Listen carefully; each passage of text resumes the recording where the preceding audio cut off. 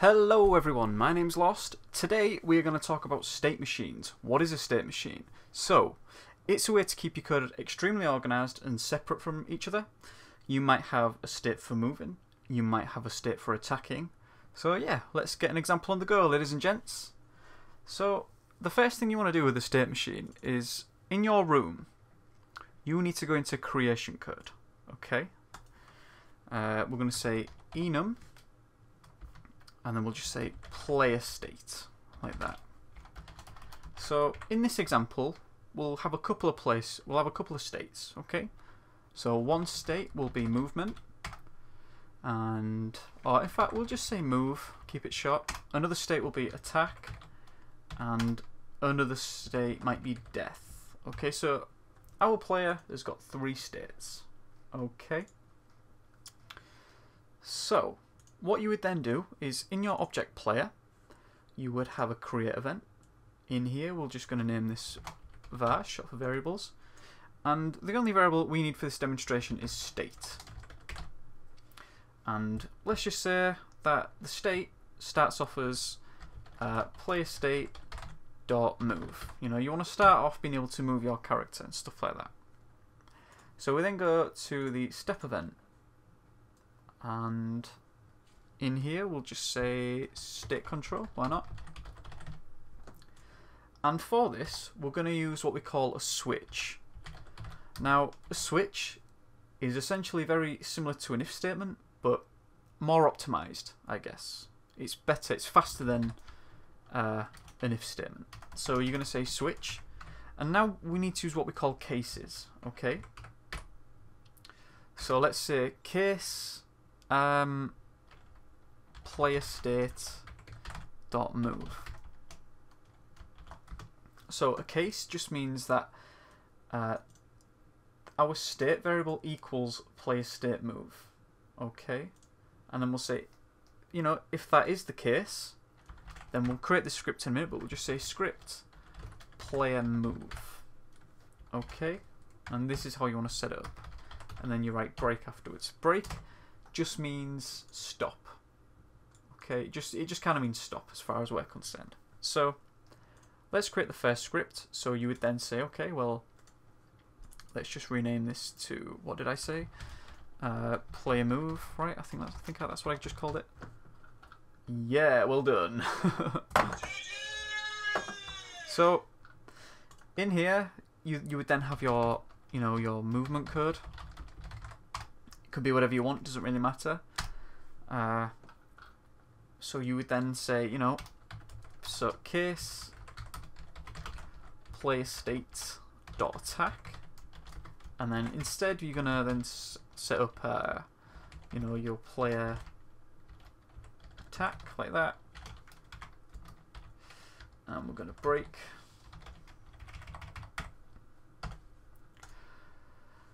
And yeah, let's just create that script. So let's just do this one actually, and yeah, we'll just rename it attack.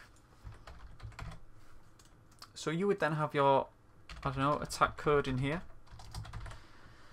And the way that you would sort of get to these, between these, like obviously, in order to get to the attack state, you need to make that variable called attack state. So imagine in your movement code, right?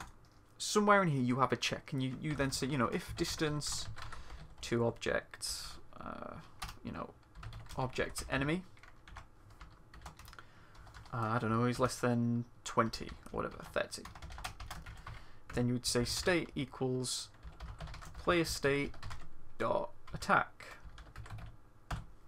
and that's then how you change your state. So in this scenario, you're just gonna have to imagine that you've right-clicked an enemy.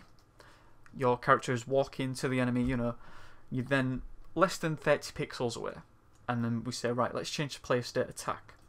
And then in this attack, you're then like, well, okay, so attack code happens if we right click somewhere else. Pro coding going on here, ladies and gents. So if we right click somewhere else, then you might go back to state equals player state dot move. So you see how this kind of works, ladies and gents? I'm pointing at the screen like I'm making a point, but you sort of see how this works. So this is the alternative to having a situation where, I don't know, we're in object player. Imagine this doesn't exist, this switch here, and then you say, right, so then you've got loads of if statements like if move stuff here, which can be really long. If death, you know, HP less than 0, could stuff goes here. If attack and all that stuff, if attack blah blah blah, you know, if all that shit's going on, then. But the problem with this that you find frequently is that all of this shit is going off at the same time, so it's all checking at once. That is so unorganized, honestly, guys. For example, you know, you put something in here in your move stuff, but for some reason, you know, your code's that convoluted and long and complex, it then starts affecting stuff in the attack if statement. Okay, and this happens to me, or before I started using it, state machines regularly. So it all gets real convoluted and it's all making each other go wrong and stuff like that, where if you then split it up like this, you know, you then no longer have this situation, you're just then looking at one state at a time. So we're saying movement code, move code here, so like, you know, if pressing up, go up and all that sort of stuff. But it's also saying, you know, if you then click an enemy and you're then close to it, change the state to attack. But if you just right click somewhere to move, then you know what, get out of the attack and we'll just ignore that and go back to the player state where we start moving again.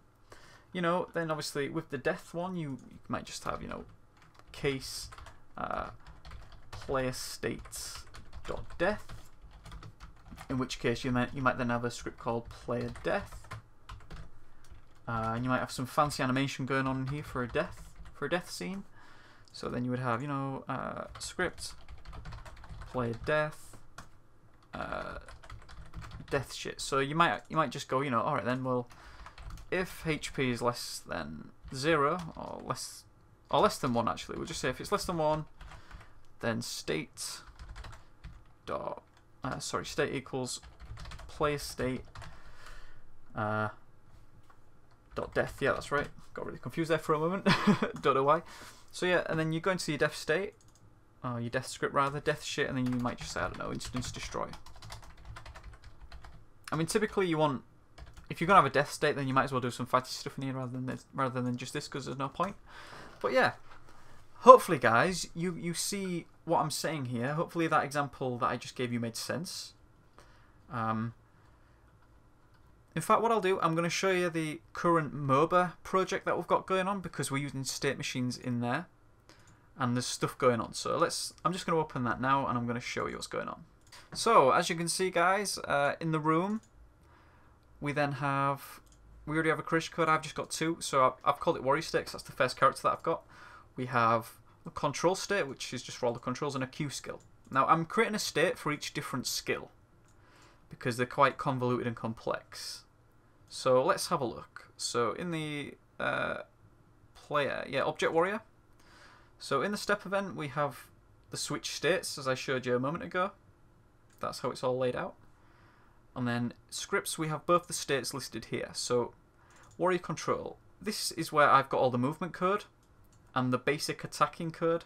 In my case, the attacking code is simple enough that I didn't need to change it to another state. That's why it's just in here. But then, as you can see, if we then press Q, change the state. So then it goes to this state, and then it ignores everything in here. It's no longer checking any of this stuff. So then it can focus solely on everything that is in here, because we're then just in here. You see, it's then the case is just then the Q skill. So then all it does is, and it's looking for all the stuff in here. You know, the code is irrelevant in this situation, because you know you're not going to understand this, because you know you're going to have to watch the series to understand what's going on here. But yeah, they're state machines, guys. I'm going to show you just sort of what it does here. So yeah, as you can see, guys, currently we're in the control state because I can move and stuff. Let's just get over here. So I'm just going to give you a demonstration of what we can do in the control state. So the control state is looking for movement and attacks. As you can see, it does all this stuff.